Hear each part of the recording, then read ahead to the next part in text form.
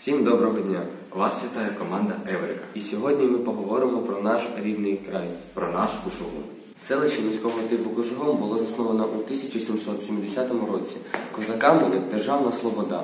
У 1780 році було перейменовано у Велику Катеринівку. Кушугум постраждав внаслідок геноциду українського народу, проведеного урядом СРСР у 1932 по 1933 роки. У 1927 році селище Велика Катеринівка було перейменовано на селище Кушугум.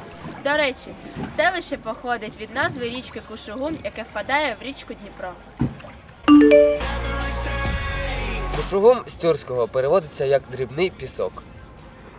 Наше селище розкинулось на лівому березі Дніпра, південніше міста Запоріжжя, і межує з селищем Балабино та Малокатеринівка.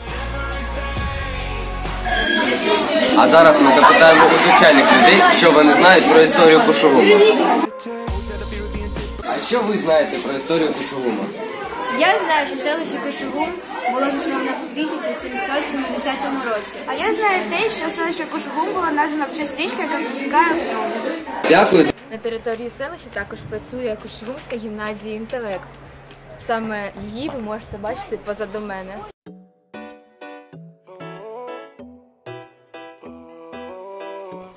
Її було збудовано у 1952 році, але до 2009 року вона перебувала в аварійному стані. На щастя, у 2011 році була проведена повна реконструкція будівлі, і тепер ми, учні Кушугумської гімназії, можемо з задоволенням ходити на уроки та отримувати нові знання. Головний орган місцевого самоврядування у Кушугумі – Кушугумська селищна рада на чолі з Загребельною Галиною Олексіївною. Також при раді діє Кушугумська молодіжна рада.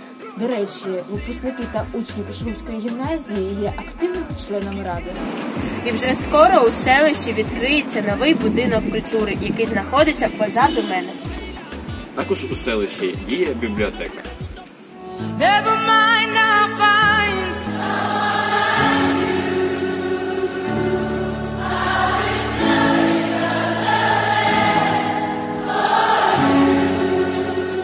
Наше селище розвинене як в культурній, так і спортивній сфері. У Кушугумі діє великий стадіон «Колос», на якому розташоване нове спортивне обладнання. Діти та дорослі із задоволенням приходять займатися спортом.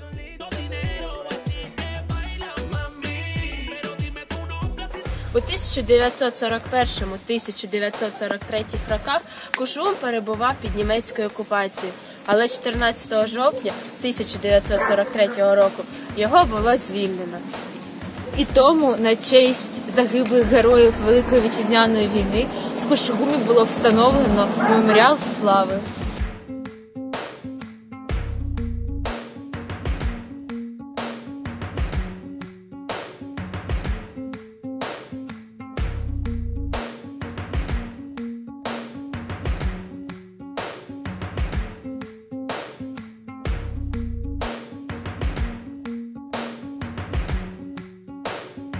Також при Кушугумській школі розташований музей, який зібрав багато пам'яток із Великої Вітчизняної війни та з перших років існування школи.